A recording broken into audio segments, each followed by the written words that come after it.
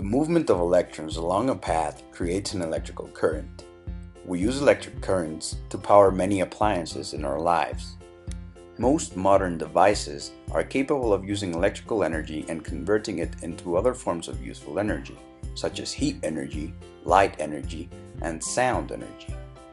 Heat energy, or thermal energy, is the result of the vibrating motion of particles. Heat energy can be transferred from warmer objects with more particle motion energy, to cooler objects with less particle motion. Heat can be produced in a number of different ways. Some examples of this are rubbing two things together to produce friction, when energy changes forms, when a chemical reaction takes place. Conduction is the transfer of heat energy and electric charge. The wires found in many devices we use allow for conduction to take place. Heat energy affects the states of matter. At high temperatures, the particles will move faster and spread out in a gaseous state. At lower temperatures, the particles will move more slowly and remain closer to one another in a liquid state.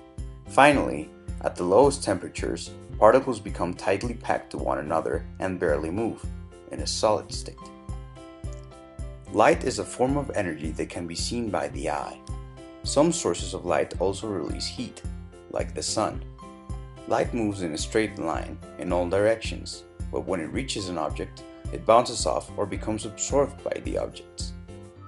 Objects that absorb light appear to be dark, while objects that reflect a lot of light appear to be bright.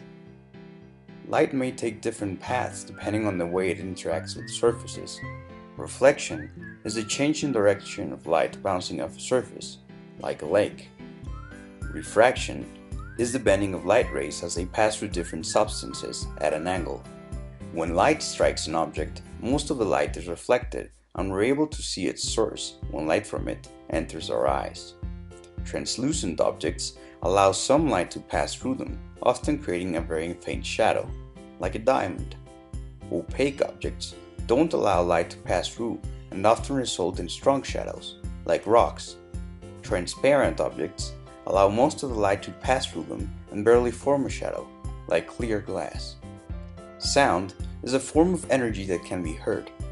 It is a transfer of energy in the form of waves produced from rapidly vibrating particles in a given substance. The amplitude or size of a wave determines how high a sound is. The frequency at which a wave is emitted determines its pitch. There are different types of musical instruments, such as string, percussion, and wind instruments that sound when vibrations are produced in them. We're able to speak because our vocal cords vibrate inside our throat. We can hear sound when our ears capture incoming sound waves. Sound waves can travel in all directions, but only when matter is present. As sound waves travel through different substances or travel further away, sound travels slowly through gases, more quickly through liquids, and very quickly through solids. All the energy we use is mainly obtained from the burning of fossil fuels. These processes generate air, light, and sound pollution. This is why we have to make a conscious effort to both reduce the amount of energy we waste, as well as look for other, cleaner alternatives of obtaining energy.